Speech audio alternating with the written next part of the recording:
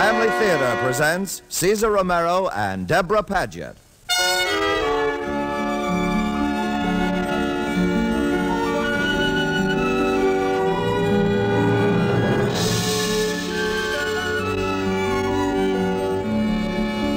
From Hollywood, the Mutual Network, in cooperation with Family Theater, presents Integrity, starring Cesar Romero. And now, here is your hostess, Deborah Paget.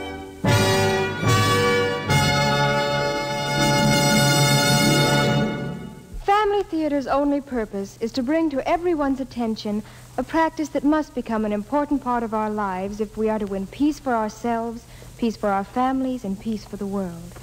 Family Theater urges you to pray. Pray together as a family.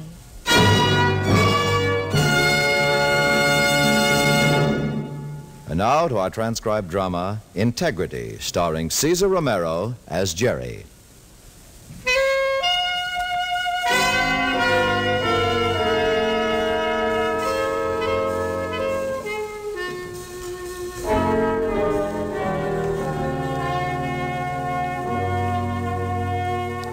I've got it all now. The 9-room ranch-style house up in the hills with the patio and the pool. And Gloria, I've got her till death do us part. And security, I've even got that. 39 half-hour TV films already in the can, plus a renewed option for half again that many more. I'm on top of the world. Jerry Keith has gone and made it. In 2 quick years, 700 days, he has learned and put into practice the hardest lesson that show business has to teach. The exact price of everything.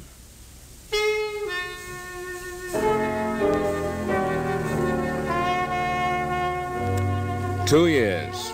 I can tell you why it doesn't even seem that long. Because out here in Hollywood, there are no seasons. It rains some during the winter, but the rest of the year it's mostly hazy in the morning and sunny in the afternoon. So you lose track of time. For example, it was gray and overcast that morning I climbed down from the New York plane at International 3 Septembers ago. But a few hours later, when his secretary ushered me into Mr. Larry Law's office, a bright sun was blazing in through the picture window behind him. Well, come in, Mr. Keith, come in. Mr. Law? Larry. I'm glad to know you. That's Joe Shanley on the couch. Pleasure. How do you do? And this, of course, is... Oh, I recognize him. It's nice to hear that, Mr. Keith. Clem Clayton, the greatest comedian the silent screen has ever produced. How do you do, sir? Pretty good if someone your age remembers me. They're all going to remember you, Clem. Take our word for it, like Dad used to say, the writing is on the wall. Well, I certainly hope so, Larry. Getting back into harness, not that I really need the money, but, well, it'll be a big thrill. Whether you need it or not, Clem, the money is going to be there. What do you think, Mr. Keith? Jerry. Jerry, think an old warhorse like me can make the folks laugh again on television? Laurel and Hardy, you doing it? Andy Chase. I don't see why not, Mr. Clayton. Clem. Clem, after all, funny is funny. 25 years ago, or right now, a gag is a gag. Remember that 2-reeler you made for Dad back in 29, the paper hanger? Larry! Ageless.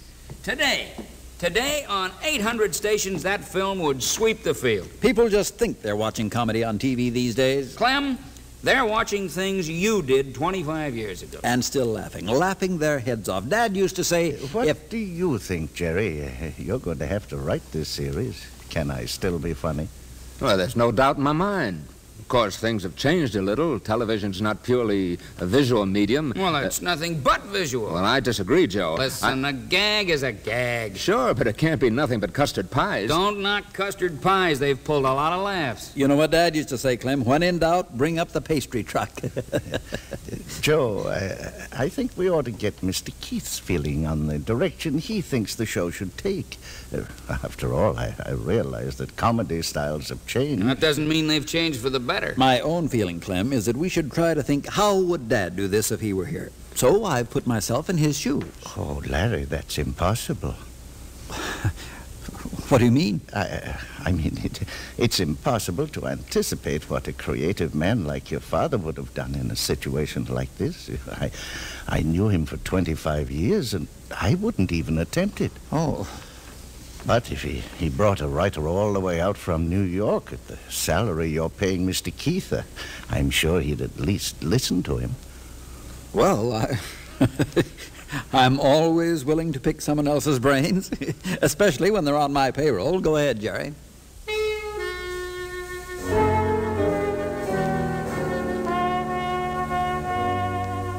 I sat there in the plush office of Larry Law, Jr., a nervous young man whose father had left him his name and his fortune, but none of his talent. And I talked about comedy, the kind of comedy that might sell Clem Clayton back to the American public. And I got to wondering, as I always do at such meetings, what the public would think of the conditions under which the nation's laughter is created. The almost funereal atmosphere, the tense, unsmiling faces of the joke makers, faces like Joe Shanley's, tanned from 20 years of directing pictures in California sunshine, but now a little hard around the eyes, a little worried, because although the 52-week studio contract was a thing of the past, his family continued to live like it wasn't. A face like Clem Clayton's, a ghost face from the 20s, resurrected to haunt the living rooms of a generation that had never heard of him. The face of a man like myself, half young, half intelligent, half assured, capable of sounding authoritative without saying more than was necessary, and always, absolutely always, able to reverse his field with honor. The conference broke up at 5:30 with nothing settled. Joe Shanley offered me a lift back to my hotel, and on the way, he gave me the bad news.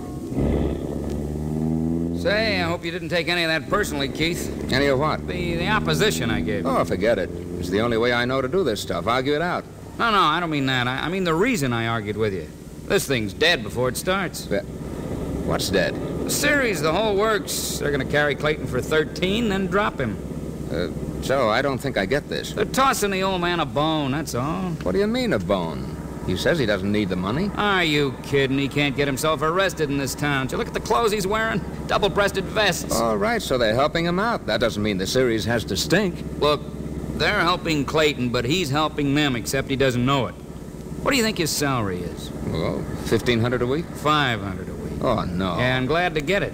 This guy's been on the beach for 20 years, but stranded. Well, if that's so, he must realize What actor can smell charity? He thinks the public is clamoring for him, and it's our job to keep him thinking that. What do you mean Clayton's helping them? That's the key to the whole thing. Larry's got a big deal cooking in the East. Junior? Yeah, he's not as stupid as he sounds. And he couldn't be. Now, this deal is with a name comedian, very big. You and I will be doing the package, and we're a couple of high-priced guys. I'm not very high-priced when I'm unemployed. You won't be unemployed. We do the 13 with Clayton, see? We do them on short money. Few sets, simple lines, no rehearsals, like those two reelers he's in love with. Larry keeps his plant working, the overplus goes into the new series, and we're a couple of heroes.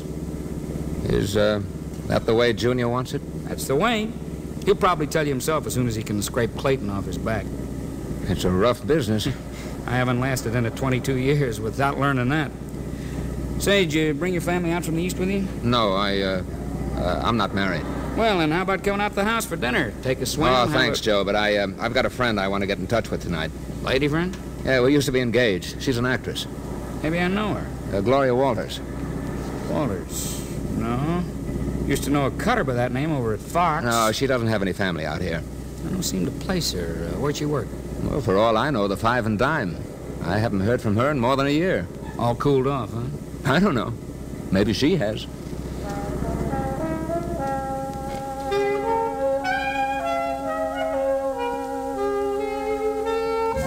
Gloria Walters. Looks, talent, principles. And bad luck. Too short, too tall, too pretty, too smart.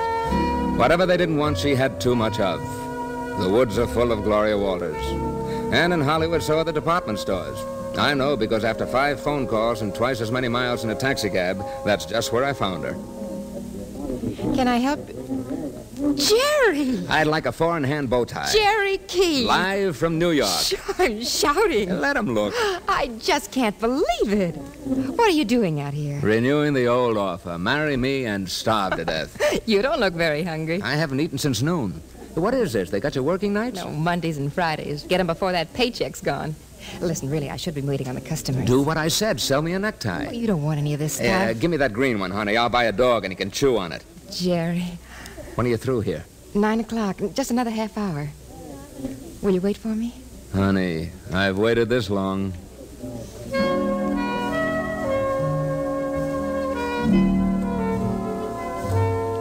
It was the same old Gloria, smart and sweet and wide awake. We drove out to a place on La Cienega where somebody from Philly had told me you could get Maine lobster. We ate and talked. Even got around to holding hands later, listening to the music.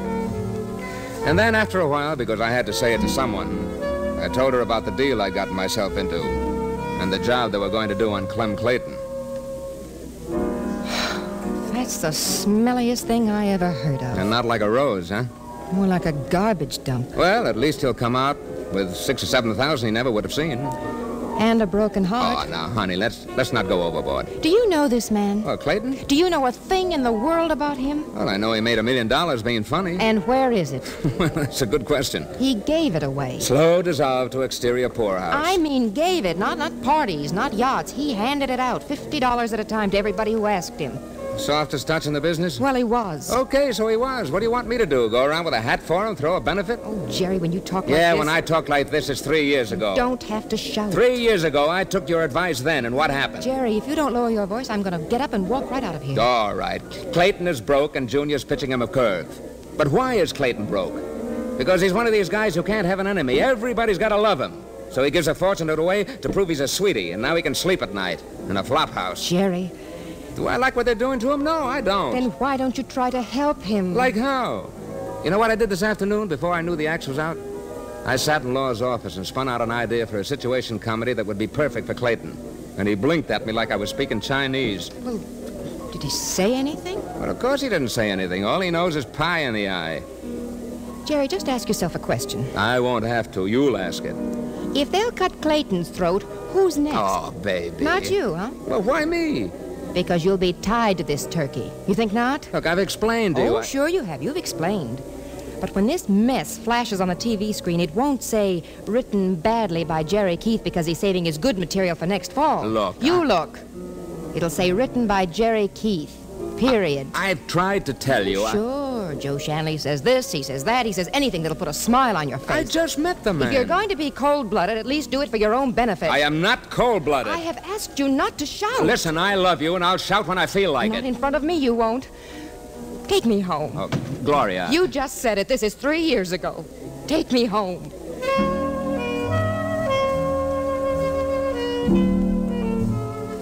By the time I dropped her off at her apartment, Gloria had thawed out a little. The war wasn't over, but at least negotiations were underway for a truce, and we'd made a tentative date for lunch the next day. It was a few minutes before midnight when I got back to my hotel and found the message from Clem Clayton. He wanted to see me. It was very important. He was sorry I couldn't reach him by phone, but his place was just a few blocks away on Franklin, and he'd be glad to pay my cab fare. No matter how late it was, please stop by. I hope you'll forgive me bringing you out at this hour, Jerry. Well, nothing to forgive. Sit down. Thanks. I wish I had some refreshment to offer No, you. No. But my landlady's mighty strict on me. Not at all. I couldn't use it.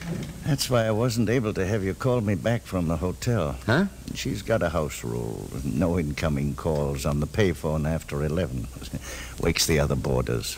Oh. So I sure appreciate your coming over. My pleasure. What can I do for you, Clem? Well, it's about the show. I'm a little worried. What about? I've been thinking about the idea you had, the one you talked about in Larry's office this afternoon, making it a comedy of character, real people, you know. I had the feeling you didn't care much for it. Well, at first I didn't, but then I got to thinking I know how things have changed. When young Larry first came to me with this idea, I thought the best thing would be to come back doing what I used to. Slapstick, pratfalls, the funny hat and the mustache. That's what Joe Shanley thinks. I know. So does Larry. It's what made you famous, Clem. Yeah, but it didn't keep me famous. You know, the last job I had 6 months ago, they had $1 a day or something out in Van Nuys, and I was a clown. I handed out free balloons to the kids. There was some kind of advertising on the balloons. Oh. I didn't know things were that tough. Oh, I'm not fooling myself. I may not look it, but I'm 62, 63 in December. This series is going to be the last chance I'll get. It's got to be good. Clem, That's why I wanted to talk to you. I think your idea is right. It ought to be stuff about real people. Comedy with a heart in it. That's the hardest kind to do. It's fragile. I can do it. I know I can. You'll have to settle for chuckles instead of belly laughs. Yeah, but I was thinking about it tonight. It's the kind of comedy that makes people love you. You know what I mean. You're not just an entertainer. You're a person to the audience, like a close friend. And they love you. Yeah.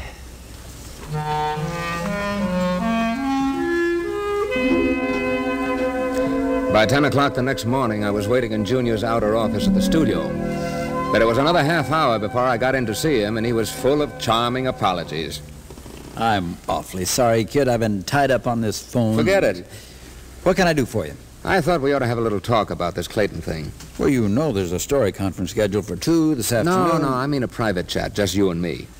Kid, I'd love to, but the way I'm tied up this morning... This won't take 2 minutes. I'm trying to find out where this project stands. Where it stands? Joe Shanley gave me a ride back to the hotel after the meeting broke up yesterday. Oh. Well, now, listen, I meant to talk to you about that. So he said. Well, Joe has a tendency to exaggerate things a bit. I imagine the way he explained it, the idea sounds a little cold-blooded. That would depend on how you look at it. Well, now, you've got to understand one thing, Jerry. I am not deliberately trying to scuttle Clayton or the series. But you want to do it cheap and fast. I have to. And Joe's the perfect director to hack that kind of a job out. It's all he can do. What about the big package for the name comedian? Isn't he going to direct that when it comes through? Well, I know he'd like to. He said you promised it to him. No. What I promised him was that if I had my way, he'd be the director. I see. Well, you know how these big names are, Jerry. Big comedians, you can't force someone down their throats they don't want. That goes for writers, too. Well, not with you, not when I tell you who it is. The big name? You used to work for him. I've worked for most of them. Eddie Rich. Do they come any bigger? No, they don't. So will you quit worrying?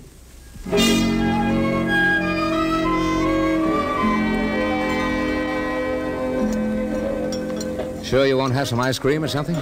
No, I'm stuffed. Say, I've been wanting to say this ever since we sat down. I'm sorry about last night, honey. So am I, Jerry. I know you have to watch out for yourself. Well, if it'll make you feel any better, I'm going to do the best I can for Clayton. I knew you would. I had a talk with him last night. Turns out he liked my idea for the show after all, wants to do it that way. Oh, Jerry. The old man's living in one room in a boarding house. He's really down. What about Junior and Shanley? What about him? Well, you said they wanted to do it cheaply. A show like this will take a lot more work, won't it? Well, mostly with Clayton, but I figured to do that myself. Well, even so. And I've got another angle, too. To cut costs? In a big way.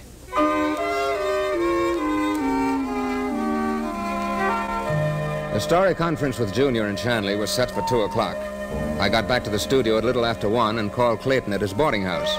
I told him exactly what the situation was, and that he should arrive at the meeting at half an hour late. If I hadn't licked Shanley by then, I wasn't going to. When I hung up, it was 1:15. I sat down at the typewriter. At 3 minutes past 2, I pulled the 4th sheet out of the machine and ran down the corridor to Junior's office. The stuff wasn't poetry, but it'd do. For what I had in mind, it would do handsomely. Have you finished reading it yet, Joe? No, yeah. It's rough, of course, but I think it catches the tone of what Clem ought to be doing on the show. Don't you think so, Larry? Well, I found it very interesting, but I'd like to hear what Joe thinks. Oh, absolutely. It's funny Clem's not here yet. You sure he knows about it? Oh, yes. I told him myself when we broke up yesterday. Well,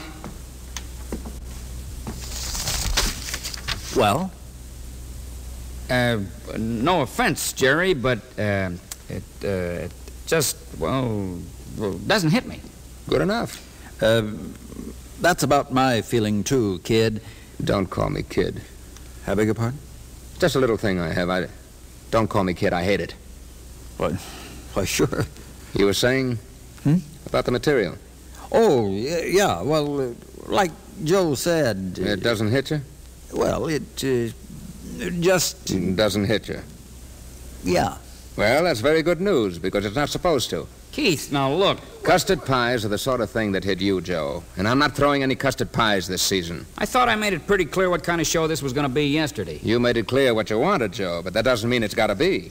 This thing you've written is a million miles from what Clayton does. From what he did, he can change. Suppose he can. What's the point? The point is we can make this a good show, even a successful show, if we're willing to fool with it.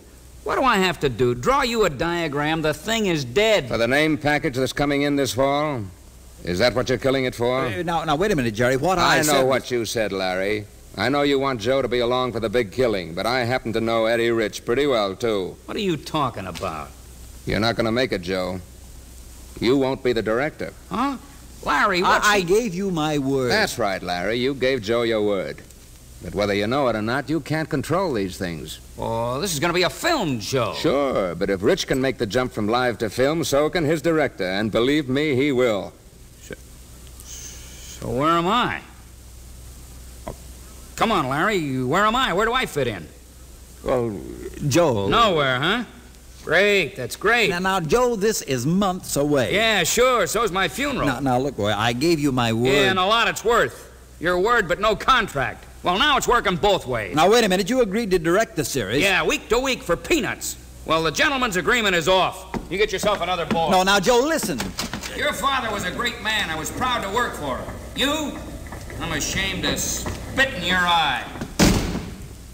Keith, just what were you doing? Just what did you think you were doing? My best. You're fired. No, I'm not. Oh, you've got a contract. All right, it's paid off, and you are fired. I'm the only one you've got left, Junior. What?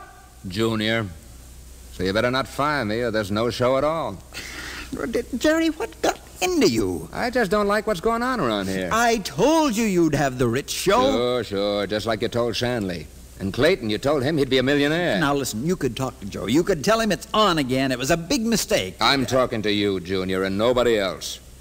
What's my contract for doing the series? What do you mean your contract? I mean the money. Is it $1,500 a week? Well, of course it is. All right, I'm giving you a chance to hire me as a writer for half of that. What? And for the other half, I'll direct this series, so you get 2 for 1. What do you know about directing? I know to take pictures of the actors. Oh, good grief. And that's about all Shanley was going to give you. You're an untried quantity. So is Clayton. You're giving him a chance. Yes, but he's got a following. In Forest Lawn, he's got a following.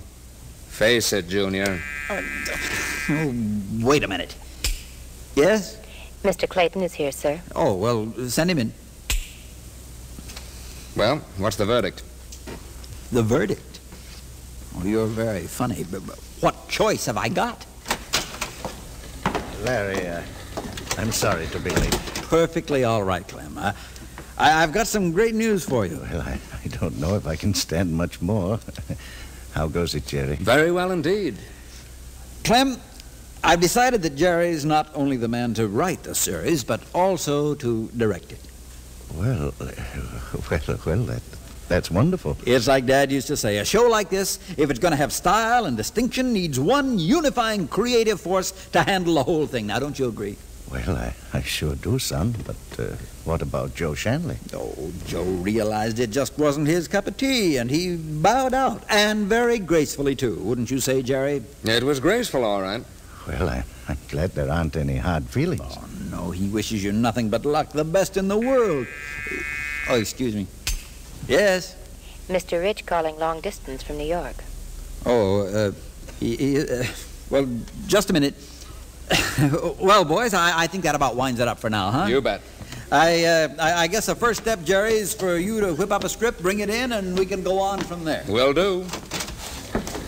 Sorry I was late, Larry. Oh, don't mention it, Clem. It gave us a chance to iron out a few trifles. Now, take it easy, fellas. That's what we'll do. Well, it looks like you brought it off, son. I think so. You know, it's hard to believe that Larry and Joe Shanley were planning to give me that kind of a dirty deal. I always counted them among my friends. Oh, I don't think it was anything personal. Well, I take it personally. But you know, a funny thing, I could tell you liked me. Yesterday in the office and last night at my place, I could tell you liked me, and I knew you'd go to bat for me. Clem.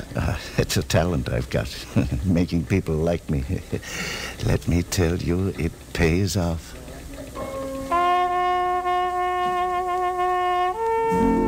That night, I put the cap on the success story.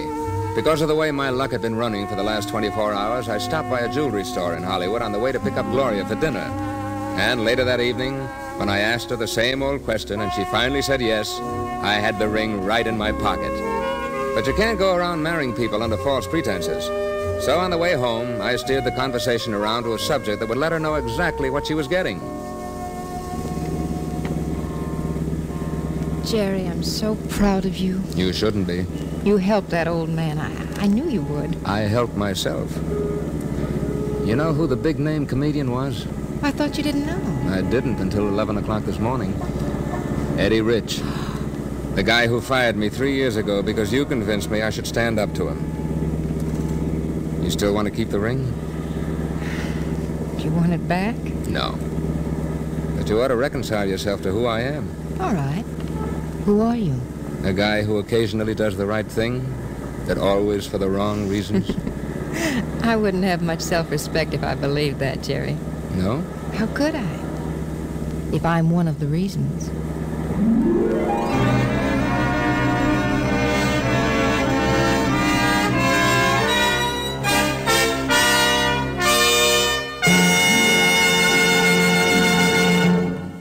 Do you have a favorite time to pray? One friend of mine, a woman, thinks that the best time to pray is in the morning, particularly a morning bright with sunshine when the skies are blue and the birds are singing. Prayers in the morning, she says, are prayers of hope. Now, another friend, a man, says that he prays best by the little reminders of the day, the sounding of a church bell, the sight of a poor beggar on the street, or the shock of a narrow escape at a busy intersection. He says prayers like this are mostly prayers of thankfulness. And still another friend, a woman, insists that the best time to pray is when the dark comes and gently enfolds this garish, gaudy world of ours. Prayers at night are inclined to be prayers of love, both of God and neighbor.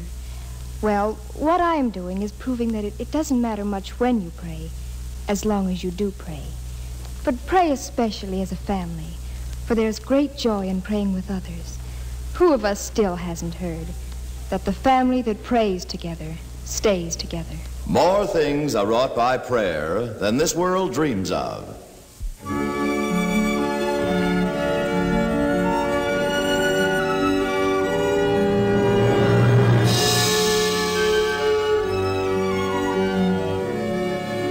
From Hollywood, Family Theater has brought you transcribed Integrity, starring Cesar Romero. Deborah Paget was your hostess.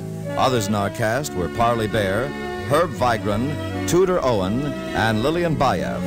The script was written and directed for Family Theater by John T. Kelly, with music composed and conducted by Harry Zimmerman.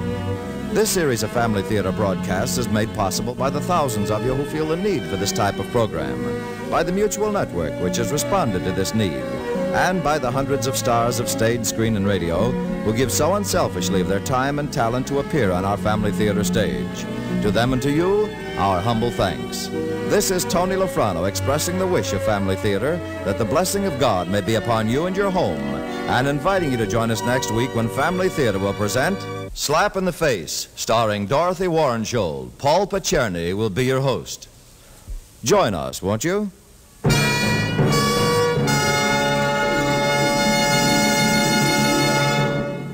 Family Theater is broadcast throughout the world and originates in the Hollywood studios of the world's largest network. This is Mutual, the radio network for all America.